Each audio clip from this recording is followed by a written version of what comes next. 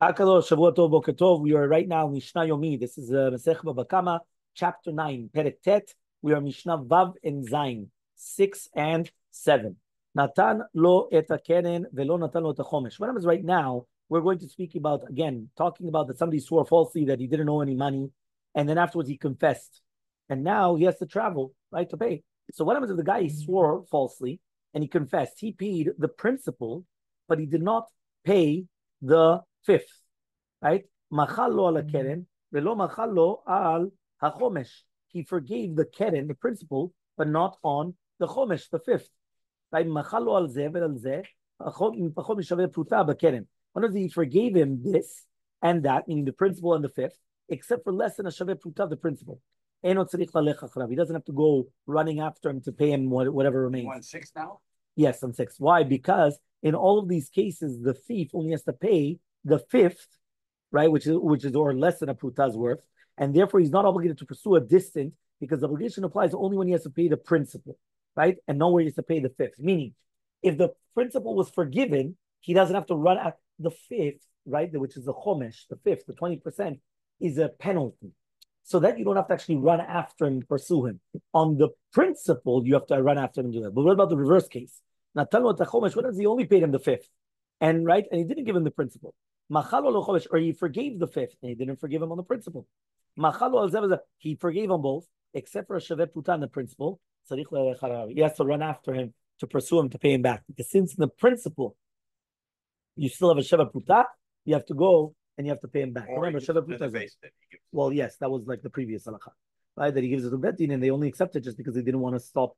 They wanted to encourage people to do teshuvah. Yeah. Mishnah Zayin, the 7th Mishnah. 9-7. Okay, so now it says as follows. Okay, so the Tana continues again. A thief swore falsely, confessed.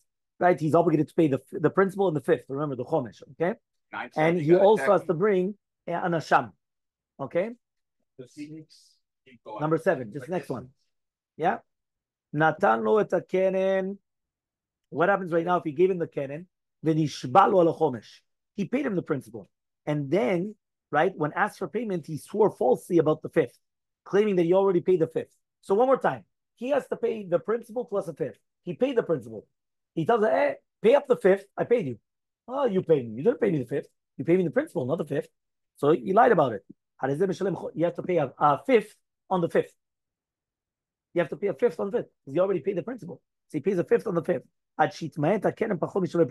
Until the principal amount of which he swallows falsely is going to be less than a shaveh puta. The same halakha would apply to a deposit. Right? What does that mean? That if something was deposited to a person and he did not return it, right, and he falsely swore to deny the obligation, then he confessed, he's subject to the same laws. Again, the same thing. Shneimar says in pasuk, it's a pasuk. The pasuk says if a person is going to sin by lying to his fellow friend, whether we're talking about a deposit or a loan, robbery, cheating his fellow, or he found a lost item and he denied it and he swore falsely, he has to pay the principal, he has to pay the fifth, plus he has to bring an asham. An asham is a guilt offering. Okay? So that's what he has to do. He shall repay the principal and the fifth. So he says, what happens if the guy comes and he has to pay the fifth and the asham and everything, but it only applies, what happens if the guy comes and says, where's my deposit? So Amar lo avad, he says it was lost. Mashviachani, he says swear. Ve'amar amen, he says amen, yeah, I swear, kilu, that's the affirmative, right? Now the witnesses come and they say, what are you talking about? Oh, it was lost. You ate it. Mishalem keren, he has to pay the principal. But if he came and he confessed on his own, Mishalem keren, the chomesh, Asham. You know why? Because an asham is a benefit for him. Yes, exactly. They don't let him do it. Exactly, because the asham at the end of the day is going to give him the atonement. So therefore, over here, right, the reason why confession is necessary is that the purpose of the fifth and the asham is to give him an atonement, and there can be no atonement unless he actually repents and confesses. So if he fails to confess, then even if the witnesses testify against him, he's still exempt from the fifth and from the asham. He's also exempt from the special obligation to travel and he doesn't pay the owner, right? Again, because this is an atonement, and therefore we're not going to give him the atonement for no reason. Have a wonderful day.